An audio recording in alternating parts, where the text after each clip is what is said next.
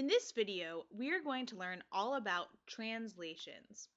A translation is an example of a transformation. And a transformation is any sort of operation that you perform on a shape or an object to change it somehow. With a translation, the operation that you're performing is essentially a slide. So you take a point or an object or a shape and slide it to a new location so that the new shape, the image, looks exactly like the original. It's just in a new place. So for example, we could take this rectangle and translate it with the rule that every point x, y goes to the new point x plus 4 and y plus 2. So what that means is that all the x coordinates increase by 4 and all the y coordinates increase by 2. Another way of thinking about that visually is we're going to shift it 4 units to the right and 2 units up.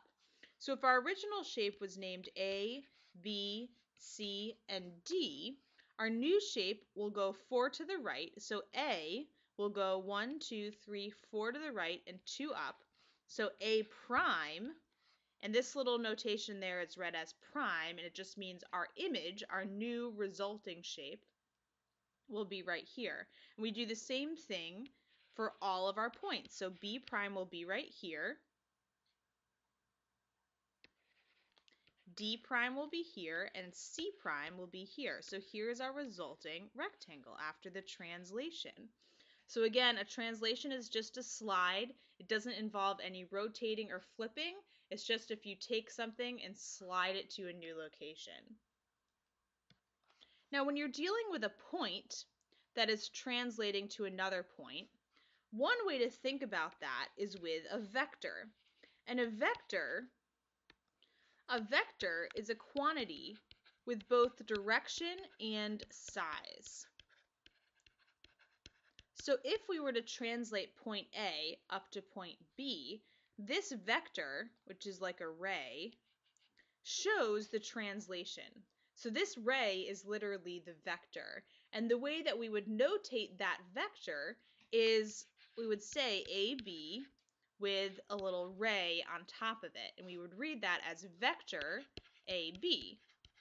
Notice that I started with letter A. You have to start with your initial point whenever you're writing a vector. So I had to start with A. I couldn't have said BA. I had to say AB.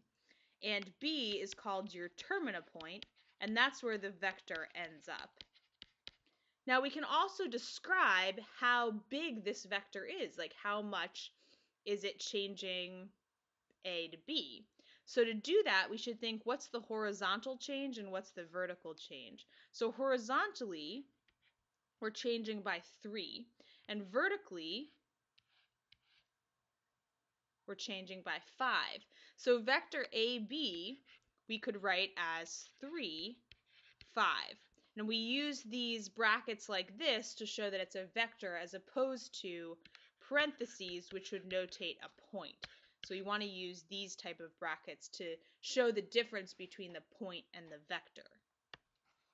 This right here is called the component form of the vector because it sort of breaks it down and shows the horizontal change and the vertical change as 3 and 5. And again, vectors are related to translations because vectors can help to sort of describe the translation of a point to another point.